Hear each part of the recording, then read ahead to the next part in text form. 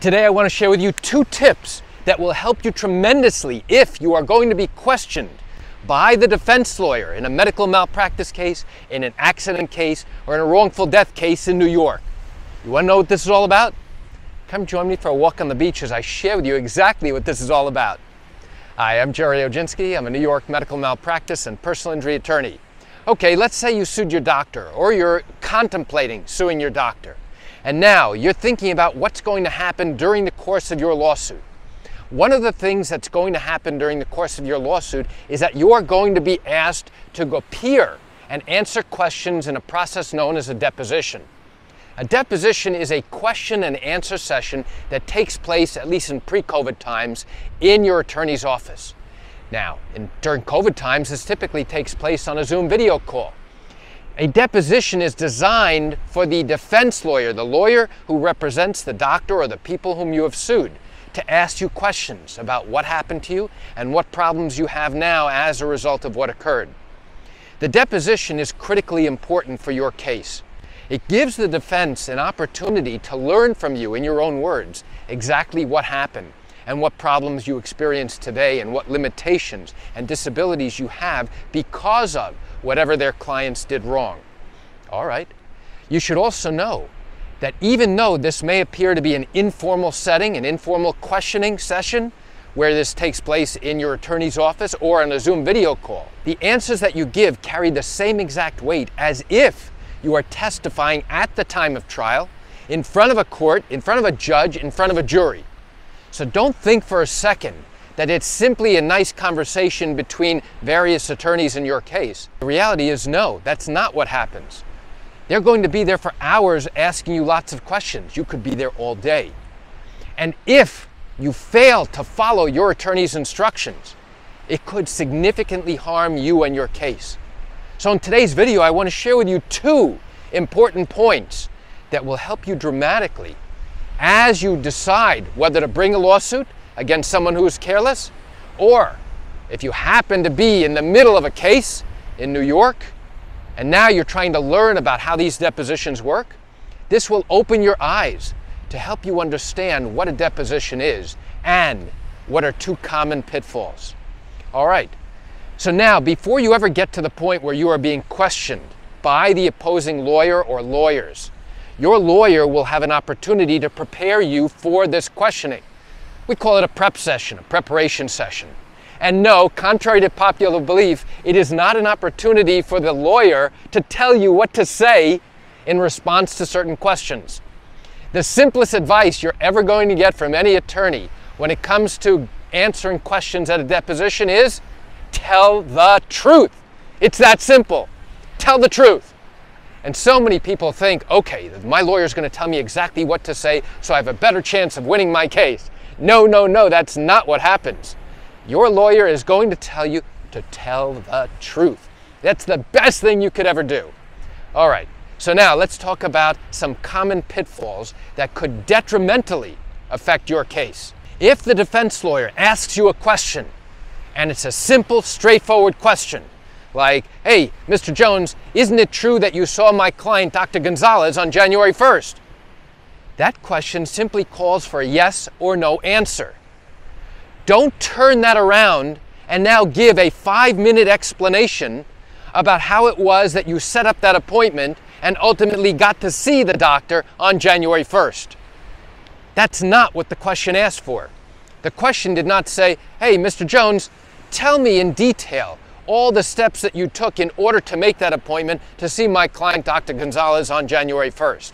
Well, first I had to call the office, and then they didn't have an appointment, so he had to check with the doctor, and then once they checked with the doctor, they got back to me. No, no, no, that's not the correct answer. The correct answer to this question was yes. That's it. Once you've answered the question, stop talking. It's a very simple, straightforward question. Isn't it true that you saw my client on January 1st? It's yes or no.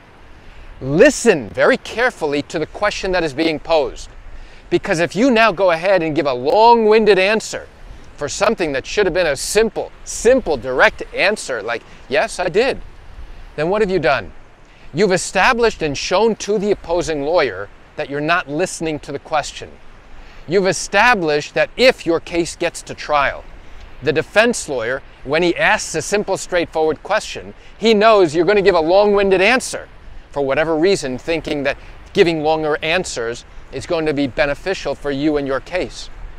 By doing that, he knows now, if this happens repeatedly, that when you go to trial, when you're asked a simple question, the jury is going to get very frustrated and wonder, why can't you answer a simple question directly? Why can't you simply say, yes, I saw the doctor that date? And now the lawyer will ask additional follow-up questions. But don't think for a second that by giving a longer answer to explain all the steps that led up to such a simple question about making an appointment to see the doctor, that that's somehow going to affect and impact and influence your case favorably. The reality is that it won't. You see, many people are under the misapprehension, misconception is a better word, thinking that the purpose of a deposition is an opportunity for you to tell the opposing lawyer everything that happened in your case. All the minute little details leading up to the answers, leading up to the key events in your case. The reality is just the opposite. It is not the opportunity for you to tell the defense lawyer every single thing that happened. If you do that, you will be there for days and days and not do what you are supposed to do. So that is critically important. So pay attention to the question that is being asked. Now, on the other hand, if the defense lawyer turns around and says, hey, Mr. Jones, tell us why. Tell us why you did what you did when you got to the doctor's office. Now, that gives you the opportunity to go ahead and explain. And in fact, you should explain when he asks that type of question. So failing to pay attention to the question that is being asked will detrimentally hurt you and your case. Okay, let's talk about pitfall number 2. Pitfall number 2 involves something a little different. Now, your attorney is there with you, either on a Zoom video call or in person with you. And his goal is to make sure that the questions that you are asked are appropriate. Now, what happens if he thinks that a question that you are asked is not appropriate? Well, the first thing he's going to do is yell out, objection! And then he's going to state a legal basis for why he believes that the question or the topic is inappropriate.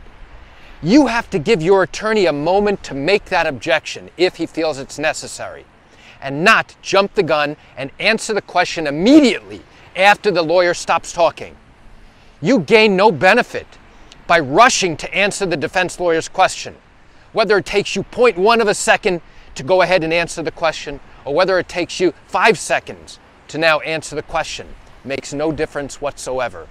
You see, many months or years down the road, the next person who reads the transcript, all of the questions and all of the answers that you are asked, which is then transcribed and put into a booklet called a transcript.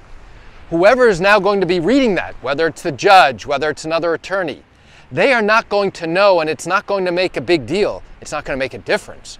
Whether it took you 1 second to answer the question, or whether it took you 5 seconds, or 10, or 15, makes no difference whatsoever.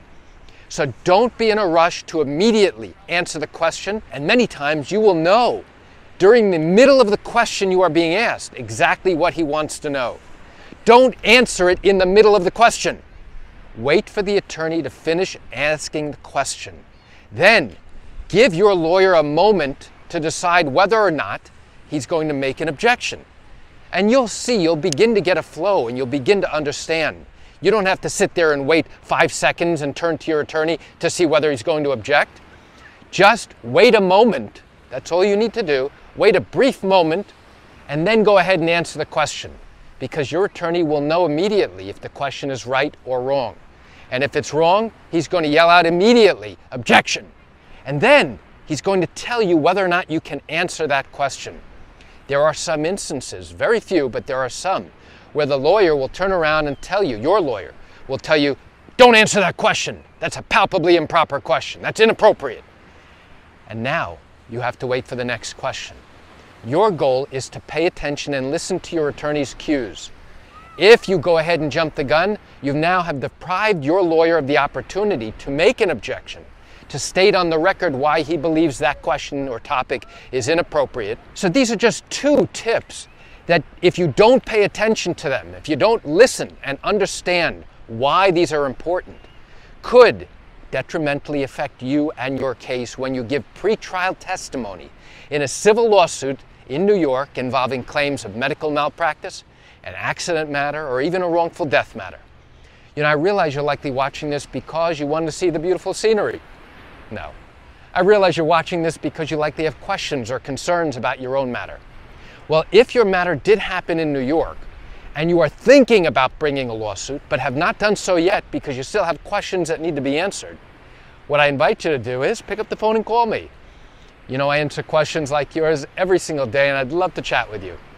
You can reach me at 516-487-8207, or by email at Gerry, Gerry, at Oginski-law.com. Well, that's it for today's video. I'm Gerry Oginski. Have a wonderful day.